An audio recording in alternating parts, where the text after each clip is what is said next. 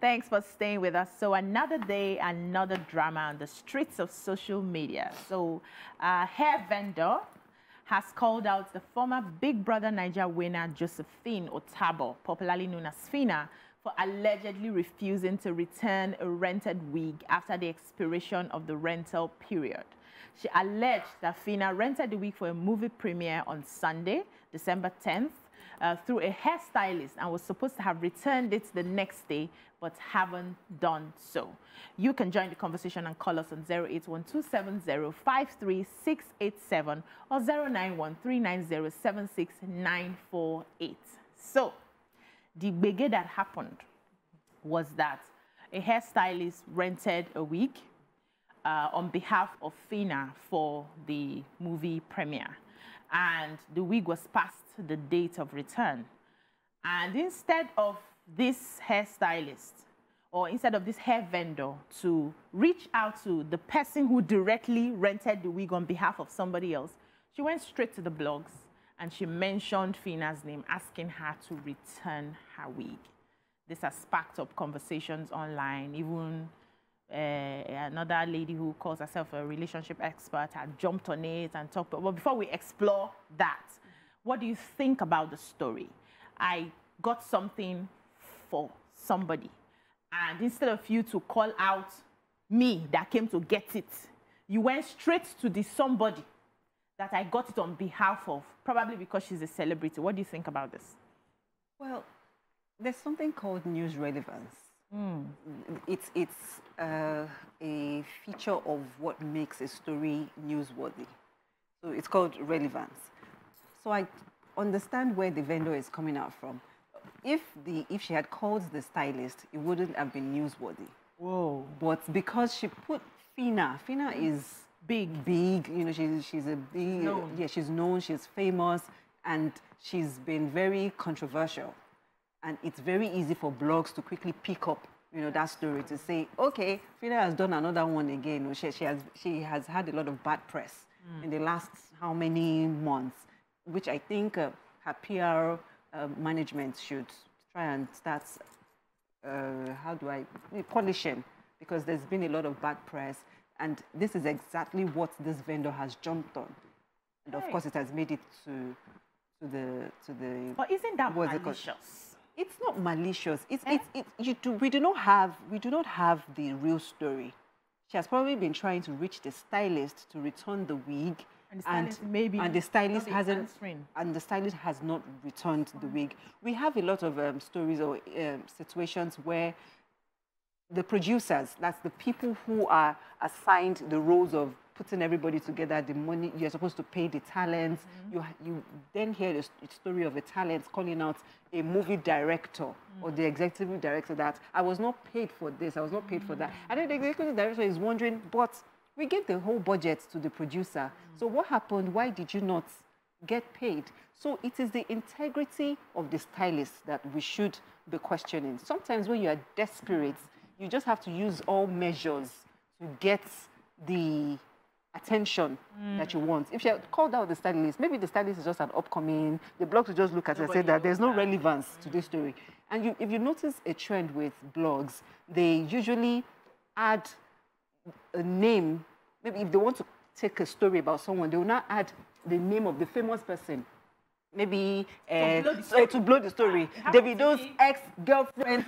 Meanwhile, the person has a name. But if they don't put that Davido or put the whiskey or something, it will not gain that attention. And it is part of mass communication, relevance, what makes this thing newsworthy. And that is what I think this lady has adopted in getting the attention. I agree with you, right? And I like the way you came with this angle, because initially I don't defy the go. I wouldn't have seen it from this area, but I think it's quite malicious, because you now end up in a bid to get that attraction or traction to, you know, yourself and your blog or whatever. You now taint the image of somebody else. And it happened to me personally. I'll come to you. It happened to me personally, where somebody went to go and be crazy on an airplane where no consign me. And then because his name is the same with my first name, the blogs now heard his name, put him as my husband, picked my picture from TVC and paired us together. And now say, and the wife works in TVC. So what is my business with what the husband, even if he was my husband, he went to go and do something. Why are you attaching me to what he has done? Why don't you face him? But because of that traction that they wanted at the time, they now, oh, there's an Obiajulu in TVC, and they paired us together, and it was not funny. Oh, wow. I was getting calls. Some people say, this person is not your husband. We know your husband now. He doesn't look like, your husband is a gentleman. He cannot do that. It was, initially I took it, but when I now started seeing news, calls, I was like, no, these people. I saw that edition of your view when you showed them. You said, I will sue you. Did you eventually sue them? So how do we, in a bid to get traction, not hurt innocent people? How do we do that? But before we answer that question, write it down so we don't forget. Let me come to your initial thoughts. Wow. So for the stylist, when she was going out to rent the air, why did she reveal the name of her client? So sometimes, if you're doing business with somebody, you don't have to say, I'm building a house for so and so person because what you want to gain traction, right? And in that case, I think that it is important to understand clients' confidentiality in doing business, such that because the person you're doing business with is a known name, you don't have to go all out spilling names and dropping names because you want to appear some kind of way, right? And the next thing I was going to mention is that it's okay sometimes to rent things. You know, these are things that a lot of people do to at least augment their lifestyle. Some people go out in a certain kind of car and they rent that car for that day because maybe they're having a business meeting and they want to appear in a certain kind of way. So I do not fault the fact that this was rented, but the problem I always have is when you borrow something or lend somebody something, the issue most times is not about the person collecting it. Now to return now. The problem. Do you get? Now you go, they call the person that, where is this thing, right? And I think that it's important to communicate every time when you are delaying in delivering something that you borrowed or rented out, or maybe you had an agreement with people. I think it's just an integrity issue. Such that if somebody gives you something or borrows you something, return it when you say you would. And if you can't, I know situations happen, things happen. Communicate. Communication. You see, it is important to understand that most times the way we respond or the way we keep our words go a long way in maintaining relationships. Absolutely. So return what it is that you have as at when due. And I think that as business owners, because, you know, one of the things I learned or I thought about in this story is that what is the lesson to learn from me? I think that putting structures in our businesses is important. So if there was a fine for late delivery, put it there, right? Rather than coming out on social media. Because if you say, if you don't return it between now and XYZ, you pay extra 500K, you will look at that 500K and just keep quiet. As against going and, you know, you're just making noise. So I think that when we put structures in our businesses, people would follow through on the processes that we have put in place by ourselves. Yeah, that's about. I like that angle, that you came with. Confidentiality is very important. And that's why celebrities don't go directly by themselves. Nothing stopping you from calling up the vendor to say, my name is so and so person. I'd like to rent this, you know, because they want to hide their identity. So you're not going there looking and pointing at the wig that girl is wearing. She rented it or she borrowed it from me. But with the way social media is structured, if you are going to borrow something from a vendor, you better declare what you want to use it for. And most of these stylists do not pay the vendors. They pay them with visibility. If you give us this, we'll tag you. Look at the celebrity that wants to wear your products. We'll talk about you. We'll talk about you. We'll tag you. So the vendor looks at the bragging rights and says, okay, fine, take it at no fee. But I totally understand what you said about structure. You should always put structure in place. Even if you are exchanging services, even if it is a trade by barter, you still have to ensure that anybody who comes to your business follows due process, so that they will not break your rules and then send you, you know, haywire. There might be a reason why the stylist hasn't returned it. Maybe that's the vendor also defaulted on her part. She probably did not deliver the wig on time, or she made them go there late and all of that. There might be some internal issues that might have caused the stylist to also withhold. Yeah, but she has communicated, exactly. Like Toby said. What if she communicated and you know, it's the vendor, and you know the vendor, you know it is the vendor that is shouting to say that Phyna, come and return, but she hasn't told us the kule of the background of the matter. To do with that. It is the person that collected. If she does not call Phyna's name, why would we be discussing the matter today? It's for that traction. Now, how would you handle it? Why I'm asking this question is, so when Phyna came to do live videos to, you know, talk about what was happening, she was trying to explain, and she was feigning ignorance of the whole situation. I don't know what is happening. I don't know. Somebody just is lying on me, is cooking up a story on my head, blah, blah, blah, blah, blah. And the other lady, the Blessing, called Phyna out on that, saying that this is not how you explain this sort of issue. If you are saying you did not rent any wig, or you did not borrow any wig, and that the wig you wore is your own, in your video to explain, you should wear that same wig, or pick it up and show them, this is my wig. Why are they calling my name, right? She claims that she wore her own wig instead. No, she didn't explain the wig in question, but she said she doesn't know what is happening. She feels people are lying, trying to just give her bad press, lying on her, cooking up stories on her head. She's not aware, she doesn't know this person, and she has a lot of wigs. That she has wigs, you know, and all of that. And the Blessing lady is saying, if you really have wigs and you are saying that you did not wear this one or you did not rent this one, you should hold it. Collection. Don't even show us your collection.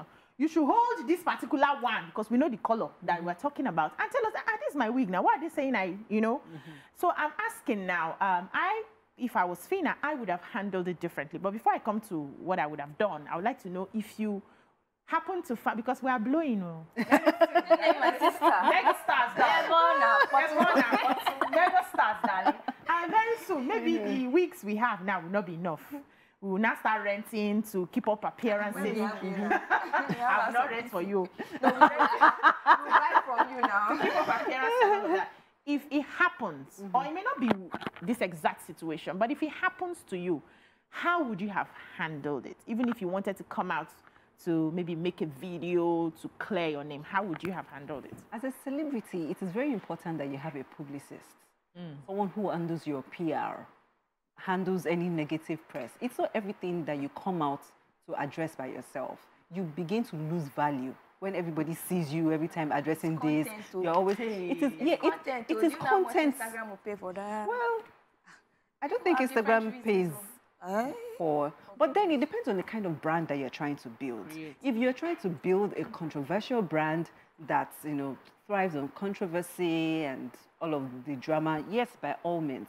But if you are trying to build a conservative brand targeting the HNIs, because you have to know who you are targeting. If you are targeting the if you are targeting Bogwero, maybe middle. If you are targeting Bogwero, you know, the people at the lower bottom, you do the Bogwero way. But you do not expect a high fly, maybe a conservative brand, to now come and associate their brand with you, because you do not align with their values. So it depends on what you are trying to achieve. So for me, when I become a celebrity, because as far as I'm concerned now, I'm still Oyedamula, I would have just told my publicist to, you know, put out a letter. This is what happened. I do not know. I have not interacted with this person directly, but my stylist must have hired this hair from this person, would ensure that the hair is returned, or see to what actually happened or transpired. You know, it's not everything that you have to fight about, and it's not everything. But because Phyna feels that she is hated, you know, she says it a lot, that she's not liked, that people don't like her, this, that. Maybe she feels triggered easily, that, oh, they have come again. They want to come and spoil my name. Let me quickly address this and shut it down. And you can't really blame her. You know, upbringing and societal, or should I say, societal experiences, the family she grew up in, all of these determine how you react as an individual. So I think she still needs a lot of polishing, you know, in addressing all of these issues. She needs that publicist as fast as possible. Very, Toby, very key. Come to you. How would you have handled it? Because you are building a conservative brand, right? I'm asking for a friend. Okay, so how would I have handled it? I probably would have kept quiet and handled it privately. Because as we know, social media, after 1 or 2 days, they drag you, they drag your leg, drag your mother's leg, drag your grandfather's leg. Move on. After something else will come up and then they'll forget about you. So most times, it's not always about reacting or responding in the immediate. Let it go. And truly, she knows, say, that wig no be her own. You are in possession of something that you actually didn't pay for. So even if somebody is calling you out, you're supposed to clarify at the back. What if she has forgotten? Do you know how many shows these people go to? Appearances. This event was recent. Well, just last week now. The next day, she already attended another premiere. She has gone to show up here.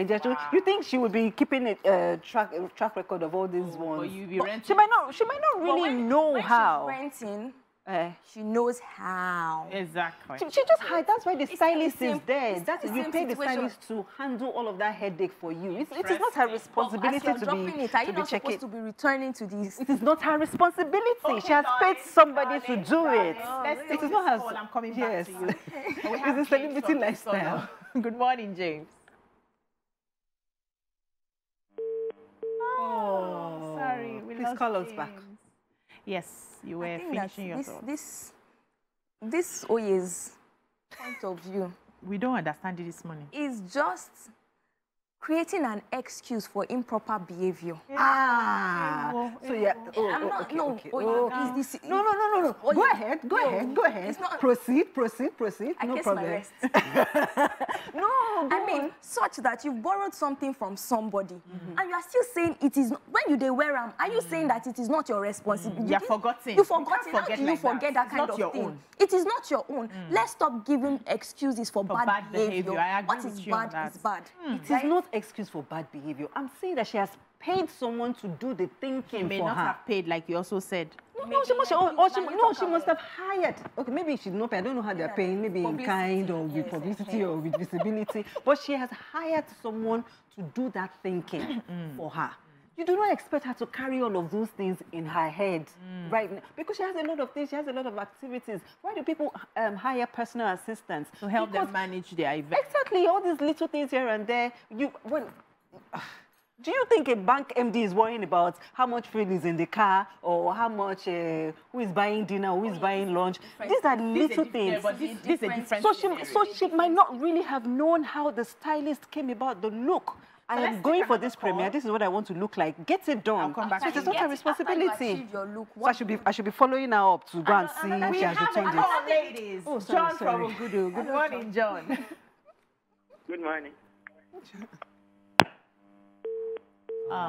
Something is wrong with the phone. With the line. And another thing is that she may have been just delaying. You know how it is when someone wants to collect something from you, but because you're not available, you're like, okay, tomorrow, okay, next tomorrow. And I may not have given the person time to actually come and pick up the things you're being paid for.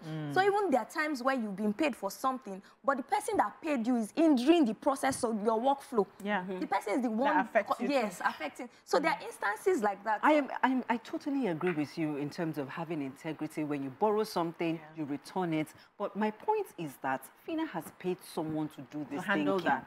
So it is not her responsibility to now be ensuring, have you returned this? Have you returned? She has paid this person. That is what she paid this person to do. Let me pause you there. That's why we have issues in government where you assign people to do the job and you go sit down and expect that they will do the job. Human beings are human beings. I constantly have to supervise. That's follow-up, just to ask, okay, have you done this? Have you checked this? It should also be in your diary as well, because now you're dealing with a lot more people. And as you expand... That's why she has a manager. No, leave if that thing. She tell you she has a manager. She's a celebrity. You cannot reach her directly. She has a management. Let me tell you how I would have handled it. Tell us. So when I saw her video, right, she sounded so guilty. All those, I don't know. She sounded, you can read in between the lines, she sounded so guilty. And I would like that for next time, own it with your chest. You did not steal. You had an event, you felt you needed to rent something, we rented it. They called us out, oh, I'm so sorry, it was a mistake. They were supposed to have sorted it, they will sort it now. Simple, everybody go and rest. It's not a crime to rent. It's not a crime to borrow, but you must do it with your chest. What I didn't like was, I don't know what they're saying, they're lying on me, you don't need it, auntie. Everybody at some point she could have forgotten. Be calming down. I remember when we were doing beauty pageants back in the day. Who give us money to take bike clothes? Who dash us? We will rent. There were designers that were ready to give us make outfits. Or the only outfit I paid for was to Mon Ami when I did MBGN. That was the only outfit I paid for. Did MBGN? Yes, I did. MBGN. I made it to the top 10. Oh! I was actually supposed to make it to the top 5, but I flustered in answering my questions. I was a bit panicky at times. So we would rent. Modella was there, Franco Shodi was there. We're going for beauty pageant. Like you see all of us, we queue. They'll take they make dresses for us. We rent it. We go there. We look amazing on the stage and everything. When we come back the next day, everybody's rushing to your supplier. Go and give the fashion designer there. So we rent. We understand showbiz. These things happen. And you can always buy. It's not everybody that would have as numerous hairs as I do, because I use all my money to buy hair, because I like hair. So I would not need to rent hair. But I may need all those corsetty outfits tomorrow, and I don't want to sew. I don't want to spend money. She can own it with her chest. I don't have money to be spending on. Do you know how many events we go for on a weekly basis? I can't use all my money to buy hairs. So I rented, and it was an oversight. It was supposed to be returned, but something happened. They would return it. Everybody would shut up. People would appreciate. No, listen now. People like me that like authenticity would appreciate. We have different tribes on social media. There are people who still like the truth. There are people who still like people that are authentic. People like me who appreciate that she owned it with her chest. It was a mistake, we're going to return it. And why are they even calling me? Did I come to you directly? The hairstylist is attending to you. Simple. And we move on. But when you now come through the sidelines and you're denying, people are like, so this is the lifestyle all of you are living here. She could have just woken up. She looked sleepy in that video. She could have just woken up and then saw the tag. I don't understand. And she was like, hair. Let's from where? Holding from